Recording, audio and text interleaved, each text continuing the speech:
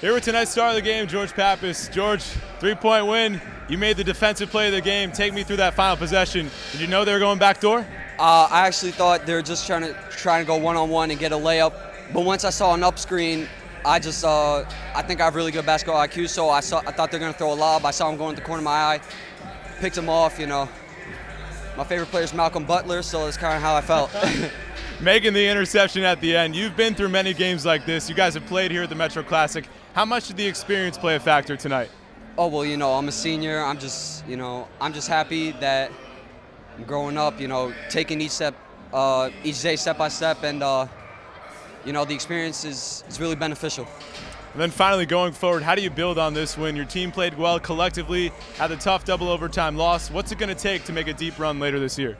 Well, after that double overtime loss, we definitely know that we could play with the top teams in the state, and we feel like we're a top team in the state. We just got to play together, play hard, and, you know, that's how the game goes. George Pappas, another double-digit performance and the game-winning pick, just like Malcolm Butler. Thanks. No problem.